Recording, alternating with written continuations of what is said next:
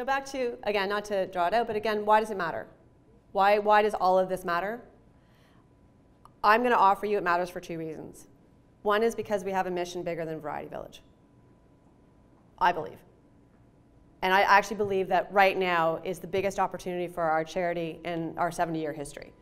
Because now we're not just breaking down barriers in education in a small way, or parasport in a small way. We're actually creating inclusive communities across the province in a way that will not be done but for our efforts. And I believe that. And so if you believe it, then we need to, again, rally around this mission. And again, why it matters is because we're not going to raise money for a mission unless we believe it's a mission worth raising money for. And we're not raising money for a facility in Scarborough. We're raising money for our mission for kids across the province of Ontario. And so when we're in London, and we're operating programming in London, and we have a partner like Pizza Nova now has a reason to have their franchises in London raise money for Variety. Because right now they don't.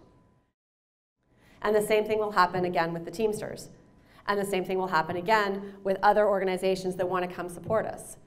Because when I started my role and I was going out to organizations and I was asking for money, they would say, well, we don't support community centers. And even the government, we get $1 million of funding from the government. The government said, the province of Ontario said, well, you should go to the city because we don't support rec centers. We're not a rec center. We're an organization with a mission to change lives. And so we need to make the shift. And the other reality is our mission is not to raise money for the active agers. That's not our mission. Our mission isn't to raise money for a fitness club. That's not why we're here. The reason that we're here is to build leaders, change lives, break down barriers, build inclusive communities, and we do it through accessible programming for kids. And so if we're going to raise our profile and we're going to raise our fundraising opportunity and we're going to actually take advantage of the biggest opportunity that this charity has ever had, that's why this is important. And once again, nothing that happens in our building is going to change. Because our building, actually what our building is, it's our social enterprise.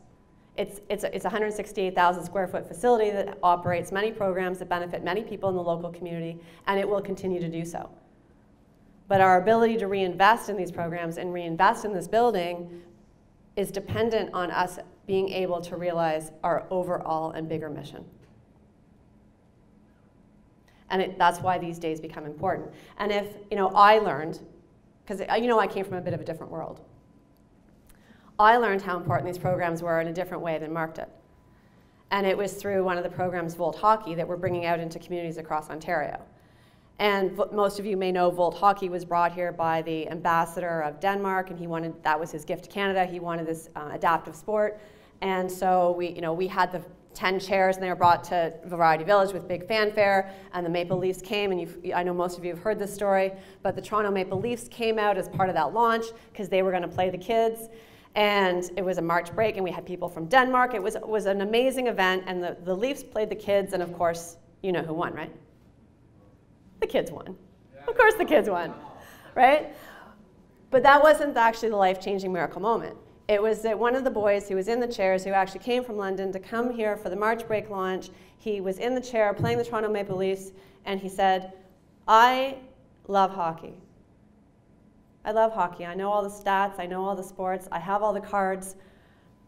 But up until this moment, I only thought I'd ever play hockey on a video game. I didn't think I could dream a dream that I would ever play hockey against a Toronto Maple Leaf player. It wasn't a dream I thought I could even have. So we gave that boy and his parents a way to dream bigger than they ever even knew how they could dream. What does that mean for their life? That's life-changing. That's what we do. And now we have the opportunity to do it on the biggest, grandest scale that we've ever had the opportunity to do. And from my perspective, we don't have a choice but to take it. And so now we have the opportunity, we have the 10 chairs here at Variety Village, and our kids have learned how to play, but now they're bored because they're tired of playing against each other. So now we need to build other teams so the kids can go and play against other leagues. That's why we're going to London, that's why we're going to Beaton, that's why we're having a tryout day in Markham, that's why we want to go to Newmarket, so that we can, again, build this out. Children in Motion is another program that right now is actually being delivered by Steve at MLSC, the Launchpad in Vaughan and in Peel. And just to give you a sense of whether, how our donors feel about this bigger vision, they've bought into it, because since we've announced that we want to be able to deliver programming in communities across the province, we've raised almost $650,000 from the United Way, from the Gilligan Foundation, from Bank of Montreal, and from other private donors.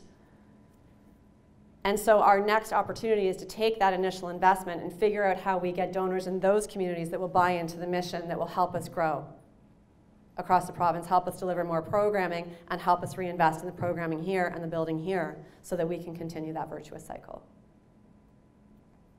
So it's an exciting time. And it's our opportunity. And so when Mark talks about the reason that we're going to focus on the kids, the reason that we need the same language, the reason that we need to be really clear about our mission is because it's an important mission. And not to repeat, but we're all fundraisers. And we're not going to get there unless we're all on the same page about why it's important. That everything we do, and it doesn't matter where we work, whether it's accounting, my office, frontline, the reason that we're here is to support the mission. We do it in different ways. And again, we need the fitness club, because the fitness club supports the mission. The Active Ager Club supports the mission. All of the activities that take place in this building support the mission, but ultimately, the mission is why we're here.